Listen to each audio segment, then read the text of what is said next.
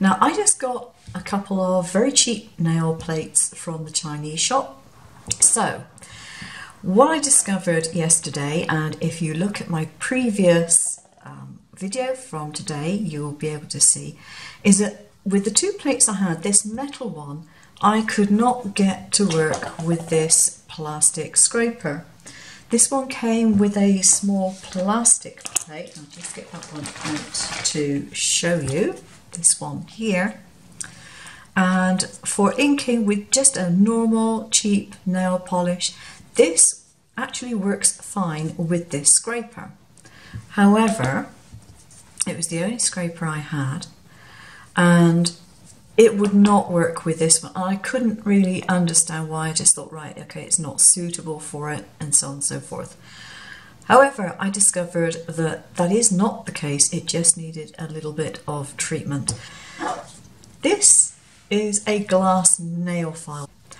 Anyway, what I found when I was doing any scraping on this particular plate, I would find that if I scraped hard enough to clear off the excess, the inside of the plate would be empty of nail polish.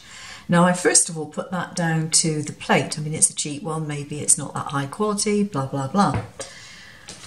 But I found the problem was actually the scraper. I noticed that every time I tried scraping with this, it was leaving a gap. If I pressed hard enough, it was leaving a gap in the centre.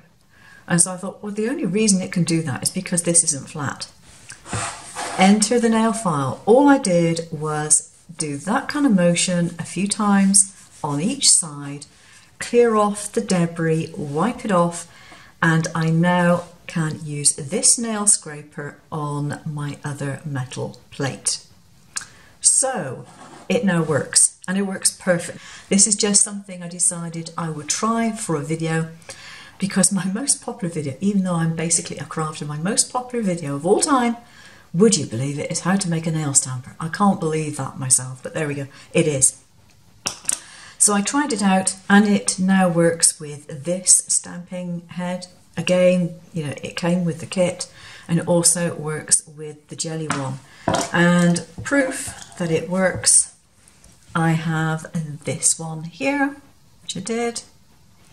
I don't know if I'm in focus there, but that's printed off fine. And this one, which is a much finer design, which is also stamped perfectly well. Now I still stand by my actions of yesterday, in that if you're a complete beginner and you want to practice with some cheap craft oil paints. That definitely does work, and of course you can use it on any craft projects that you might happen to have to hand.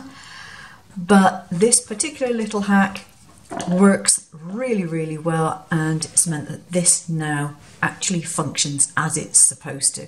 I mean, it's cheap and cheerful. It probably wasn't made, you know, with any great specification in mind, and obviously when it was made, this edge wasn't made flat. So if you have a nice flat glass nail file like this, put it onto a flat surface and swipe it either way for a few seconds. Test it out again until you get the result that you want. This has ended all the scraping problems, and I really thought it was either me or the plate. I really did, but it wasn't.